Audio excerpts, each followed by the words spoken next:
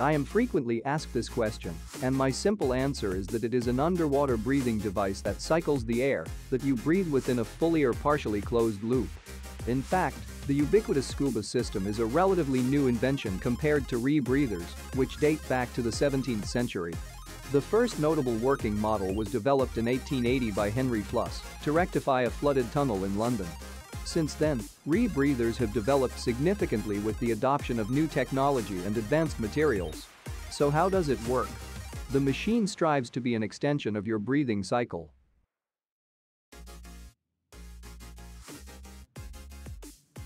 As you exhale into the unit, the carbon dioxide is absorbed and eliminated by a tightly packed soda-lime mixture contained in a canister.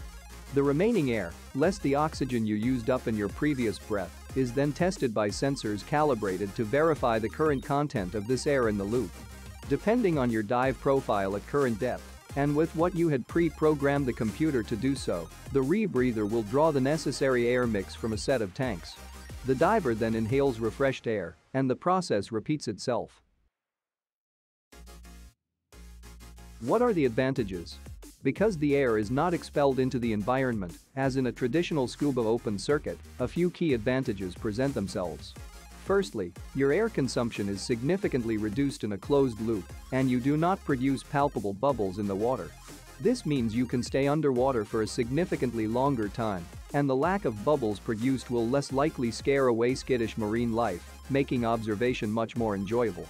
The other advantages include breathing warmer and more comfortable air in the loop compared to the colder compressed air from the second stage. What are some challenges? The cost of a rebreather is more than that of an open circuit system. But comparing them based on entry price alone is analogous to asking why a putter costs much less than the driver.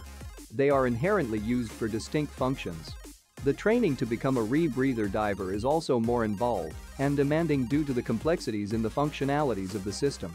Join us at Dive Lab today to discover the wonderful world of rebreather diving.